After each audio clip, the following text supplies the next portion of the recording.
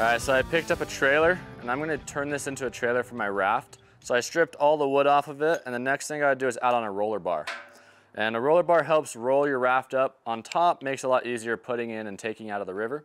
So here's the bolts, and what I'm gonna do is I already tack welded that nut onto the bolt. I got the bearing, and then tighten this bolt to pinch it together, or this nut to pinch it together, and then tack welded onto that nut as well. And then I've got a washer right there that will go and kind of stop the pipe from going over. So when I take the pipe, so this is the pipe I got right here, and then here's the bolt. This is just gonna go right over it. And right there, next thing I gotta do is I'm gonna weld around that to make sure that no water and stuff gets in there. And then there'll be a little bit of space right there to kind of help it slide around. But all that weight should push down on that bearing and allow that to slide. This is gonna, the bolt itself, I'm gonna weld directly to the trailer itself. All right, so I got the roller bar mounted on. Should make putting on the raft on a lot easier. I still gotta add some crossbars over there.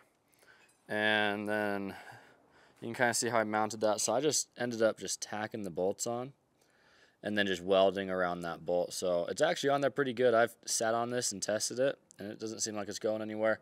Don't judge my crappy welds. I'm gonna paint over it, so.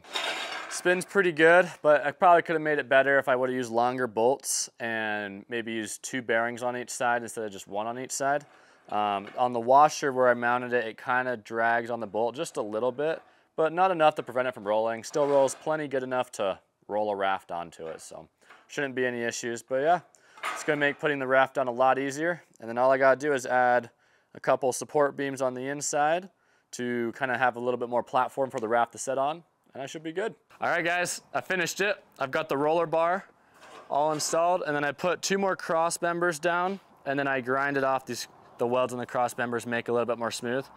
But for the first time since I've gotten this raft, I can now load it all by myself. I've always had to have somebody help me move the raft onto either the top of my car or onto this trailer and then taking it off. And now I can actually do it by myself. So I'm gonna kind of show you. The next thing I've got to get is a winch.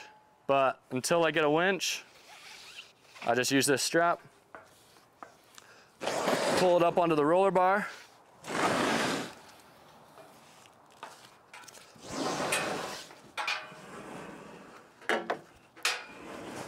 and we're loaded up. And then all I gotta do is strap it down.